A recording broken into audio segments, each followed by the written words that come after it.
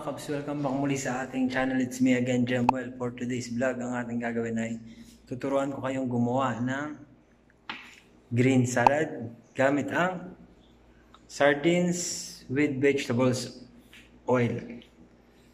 So without further ado, let's get into the video. A few inches later.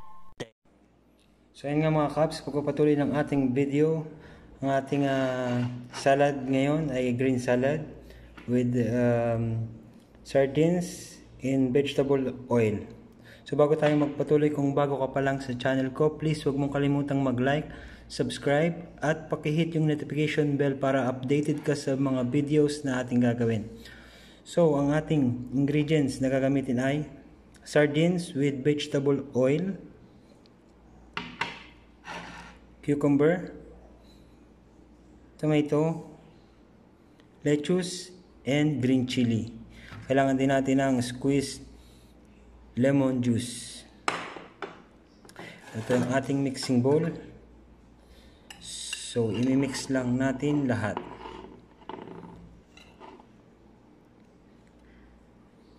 Sandali. I-mix lang natin lahat.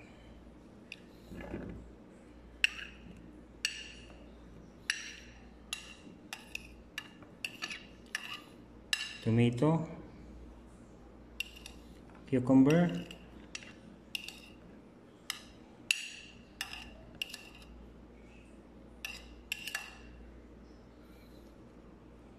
lettuce,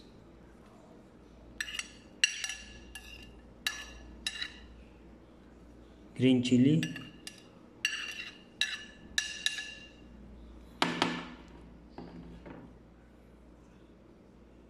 lemon juice squeeze. Mix lang natin.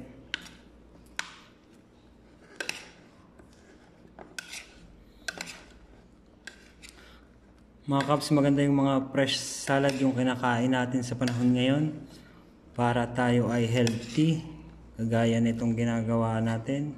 So madali lamang siyang gawin. And then buksan lang natin itong ating sardines with vegetable oil.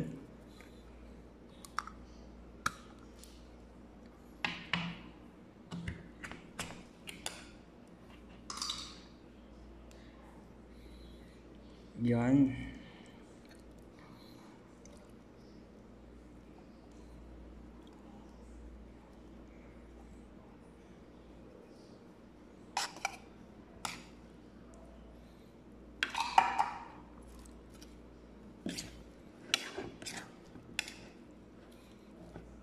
Mix lang natin.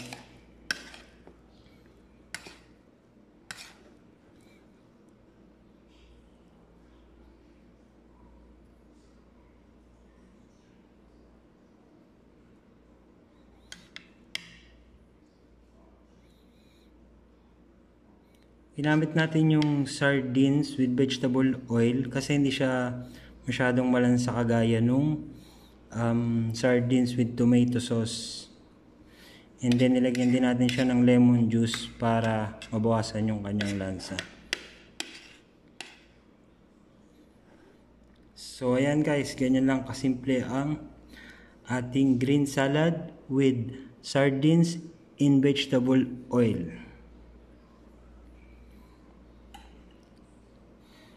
So ayan mga kabs, kung nagustuhan yung ating video, please paki-like, subscribe at i-hit mo na yung notification bell para updated ka sa mga videos na ating gagawin. Thanks for watching.